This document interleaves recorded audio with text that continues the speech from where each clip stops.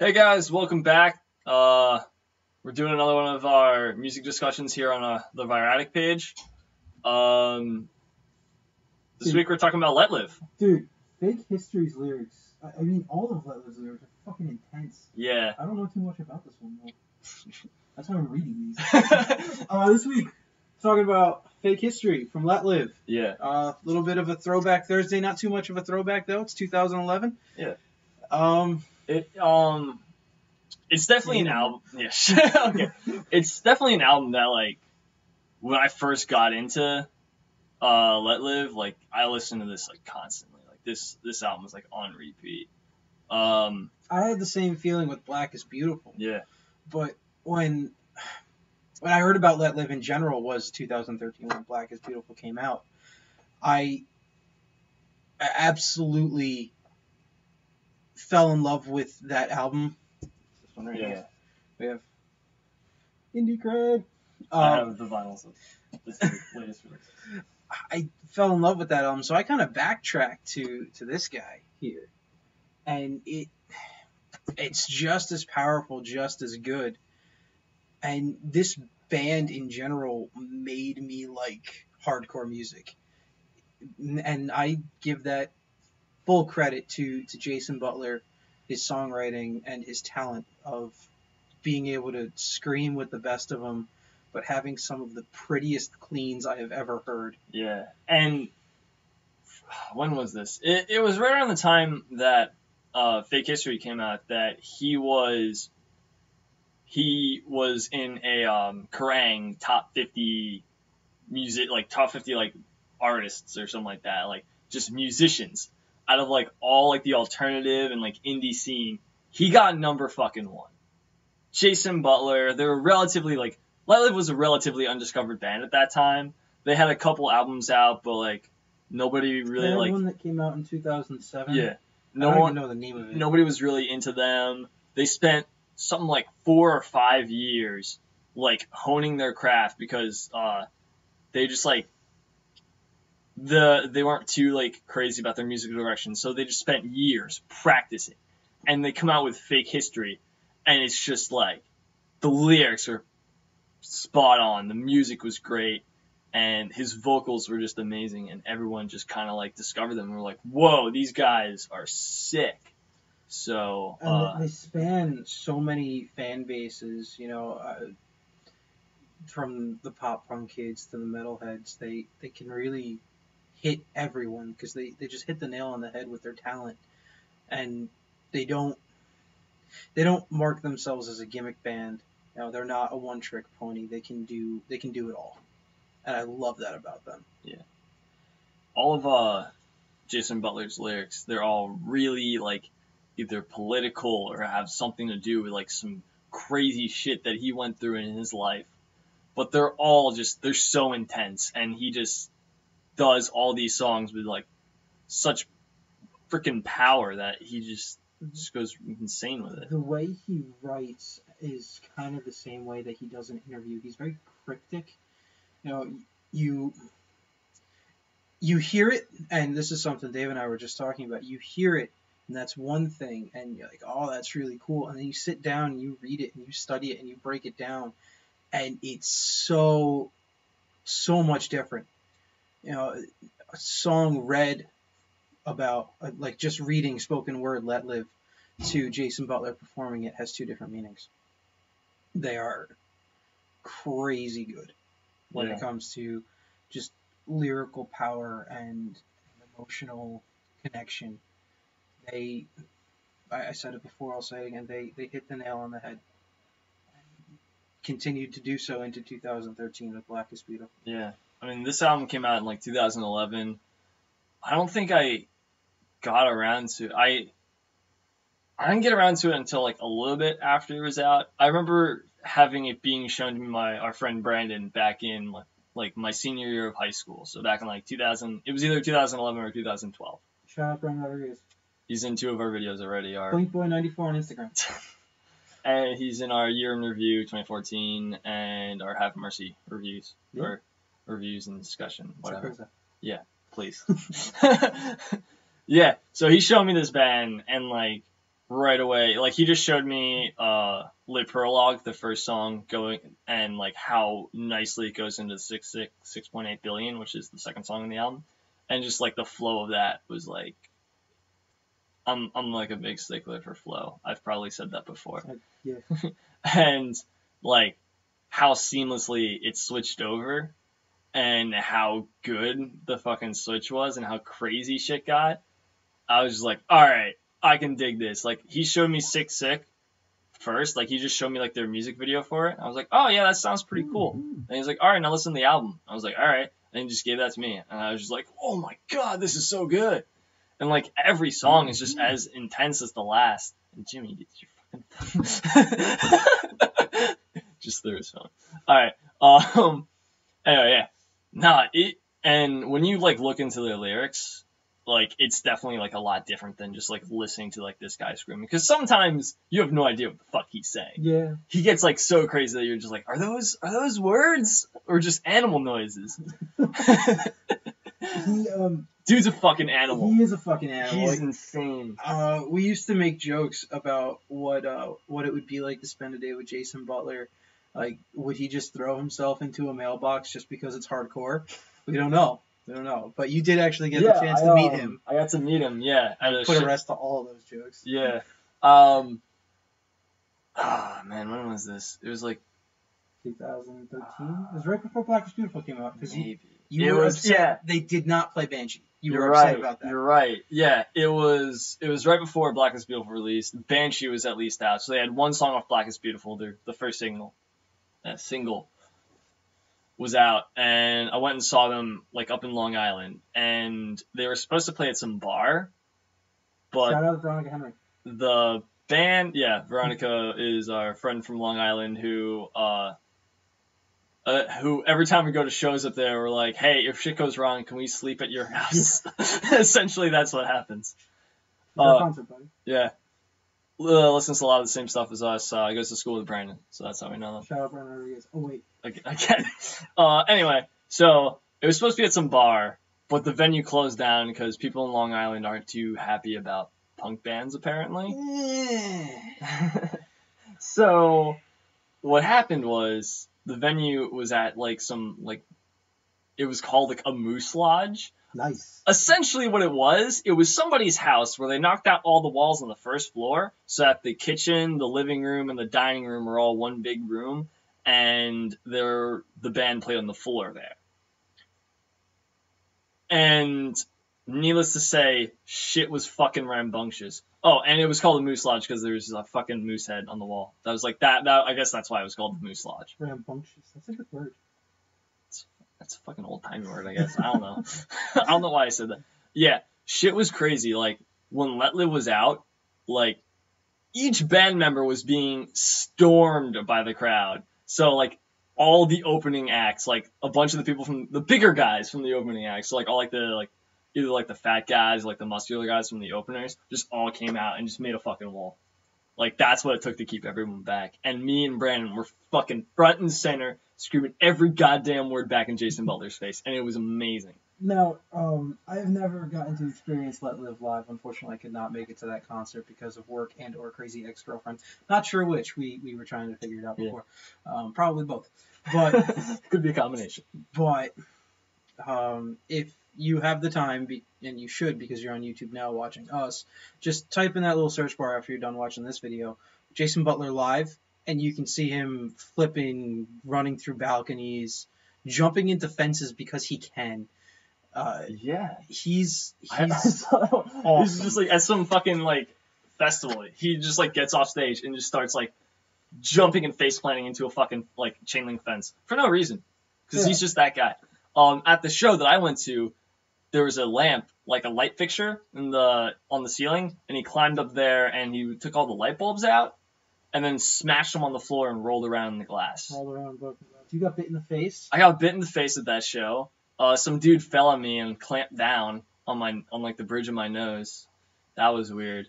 I was scared that I might have caught something, so I was like disinfecting it for like fucking like 3 weeks. Yeah, that was fun. But yeah, I got to meet him. When was it? It It wasn't right before he started. It was right before the people that were on before him. I forget who it was. Oh, it was some crazy like metal band or something like that.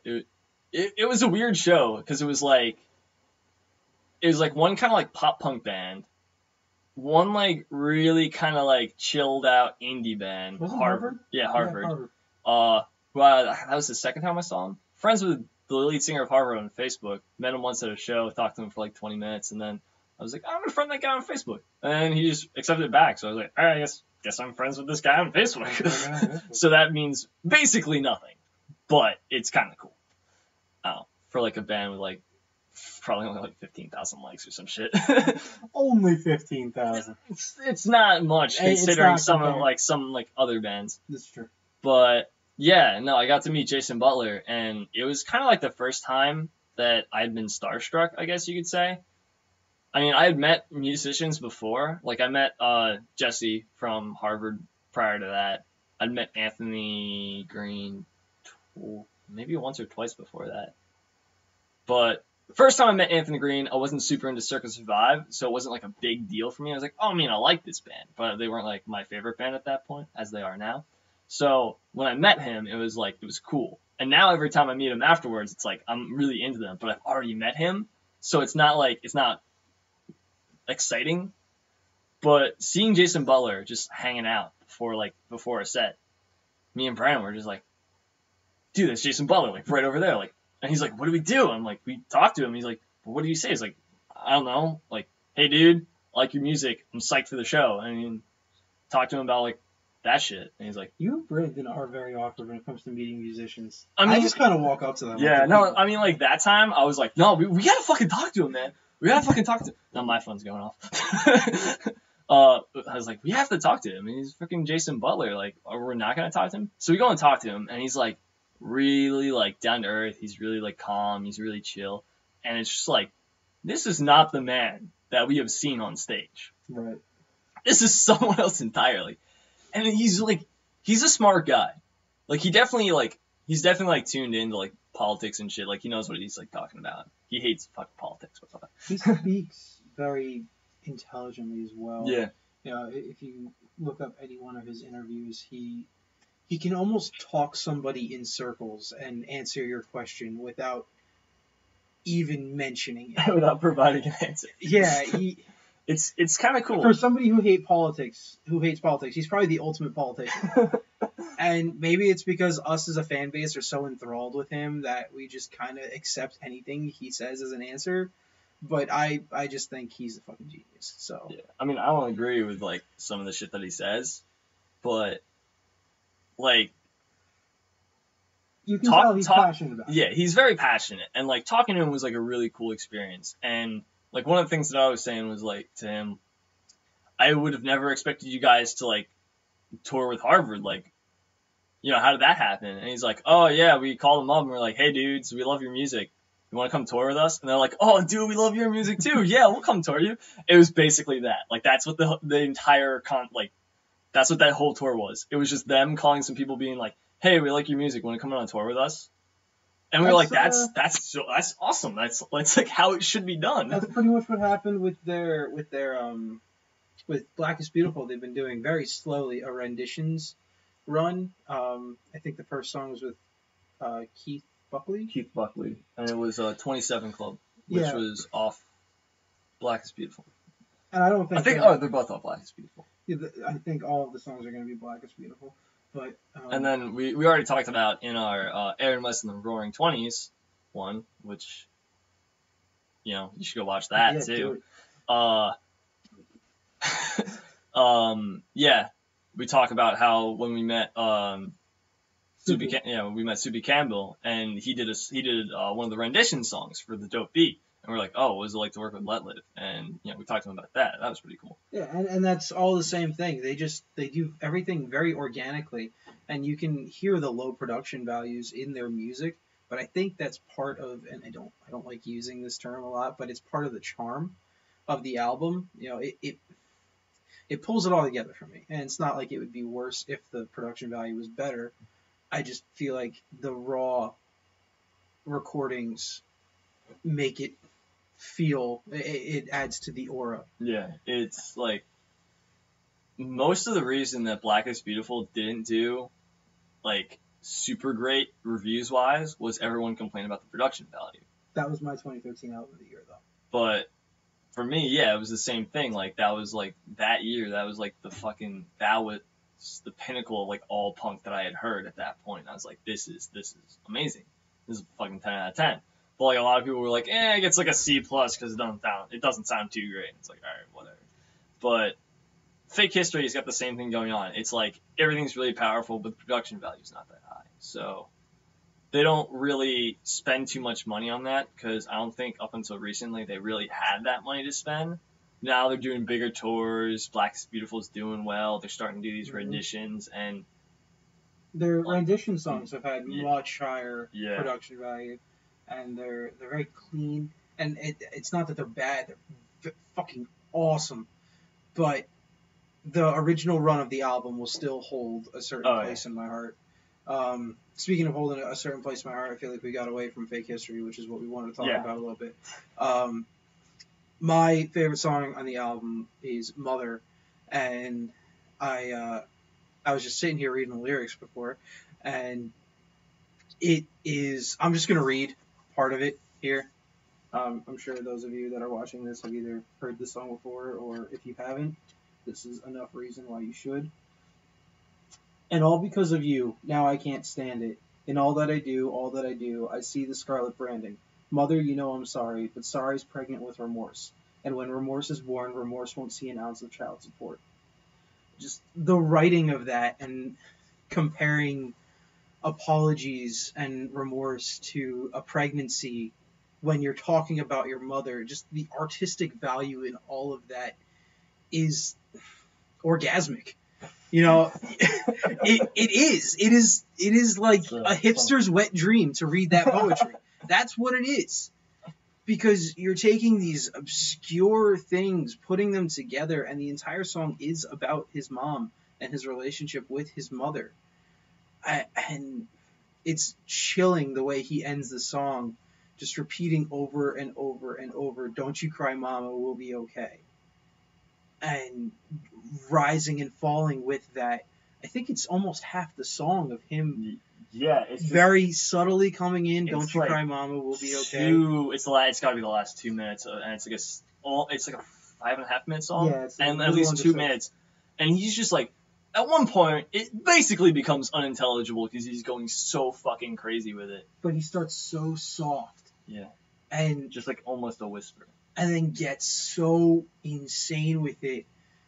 And I'm getting chills now because the first time I heard it was just so moving. And I don't know where it moved me. I don't know if it was an uplifting or a down pushing thing, because my relationship with my own mom hasn't been the greatest thing my entire life. I'm very happy to say that we're on very good terms now. But at the time of hearing this album, it was just still so fresh, and it was like pulling the scab off of a wound and then somebody pushing salt in it, where it was so painful yet so, when the pain started to settle, so relieving that I will never let go of that song. Yeah. That the term instant classic gets thrown around a lot, but it is for me, it is my instant classic. Yeah, and every time before they play it at almost every show, and every time before they play, Jason Butler says at least like some form of like a story about how it happened. And the story that he told about basically why this song exists is, at the show I went to, he talked about how he wrote this song for, like, about like his like mom and like, you know, and all that shit. He was talking about how he didn't really know how to act like a man because his dad was never really around for him. Like, that's one of the things he said. His dad never was really available for him. So he didn't really know how to like act like a man. So he didn't know how to deal with his feelings. He didn't know what to do. So he just would go out and he would just fight. Like, he would just fight with people. because that's how he knew how to get rid of his anger and how to get rid of his pain. And he says it was because it was his mom that taught him how to be a man, and that's one of the reasons the song exists. Mhm. And he basically told that and went right into it, and everybody was like, There's a live recording, and it honestly looks like they're performing in someone's basement somewhere on YouTube of that song, and it's a brief clip of him speaking before the song actually gets on, and it's just him not even facing the crowd, pretty much staring at a wall with a microphone. Jason is stupid. Jason is worthless. Jason is a piece of shit. My name's Jason. This is Letlive. And then breaks right out into Mother. And that goes along with he didn't know how to be a man. Because up until that point, those are all the words that were in his head. He thought he was worthless. He thought he was a piece of shit. And then he grew up. And whatever that moment was for him to grow up, it made him one hell of an artist. yeah, this Mother, like, Jason Butler and all of Letlive, they're very talented, and this album, motherfucking Fake History, this shit right here is like what opened me up to them and how I first heard about them. And it's a great album. It means a lot to me. One of the tattoos that I have planned, which I have to wait till I graduate college, or else, yeah, I'm not gonna, or else I'm not going to be going to college because I'm not gonna have the money to pay for it. No one's gonna help me pay for it. So yeah, that's the ultimatum that I'm in right now. But one of the first tattoos I'm getting is it's gonna be this symbol right here. See if we can get it right. They're fucking the LL. That and then the word stand up, because that's one of the repetitions, one of the examples of like powerful repetition that he uses in his songs. And the first song, the prologue, he's just talking about like all these injustices and just just screaming stand up, just like stand up for yourself, stand up for what you believe in. Yeah, the end of that, when it fades into Sick Sick, he's talking about how I don't want to butcher it because it is his words. Now I'm on my way to the sun just to take him on for the place of God. And maybe that's a little bit of an extreme view that you're going to stand up so tall that you're going to take on the place of God. But I mean, if that's what he wants to do, then that's what he's standing up for. And I think it is intentionally extremist to pretty much put in a hardcore perspective, the sky is the limit, stop letting the man hold you down. As hippie as that sounds. Yeah. And, I mean, like, if I was to count La Prologue and Sick Sick as one song, it would definitely be my favorite. Otherwise, I don't know. I can't really pick one. It's just those two songs together are really heavy for me. So they do feel like one song. It feels like one song, but like I don't know. I can't really pick one, but I know yours is Mother. So absolutely Mother, and that's not to say that the rest of the album is bad. I know what is it? Casino Columbus is Brandon's favorite song. Yeah, and that's a very politically driven song. Yeah. I believe it's all about movement into Native American territories.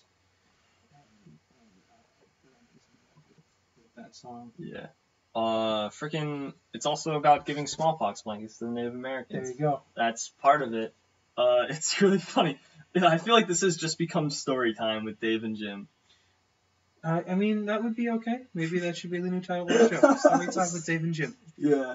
Freaking, I'm trying to find it. And I believe, like, I feel sick from the blankets they gave me. Yes. One of the freaking lines. Do you know if he's actually any native at all? He's half black. I know that. Yeah. And he's very tan. I think he said he's half black and then a quarter white and a quarter like Hispanic. Okay. I think there might be something. I think that's what he is. I don't remember. I remember watching an interview and he said what it was, but I don't remember. Well, either way, he has very strong feelings on that, and it translates into an amazing song. Even if you don't agree with the lyrics, tune the lyrics out, the music is amazing. And yeah, fucking listen to Letlive. Thanks for watching. See it.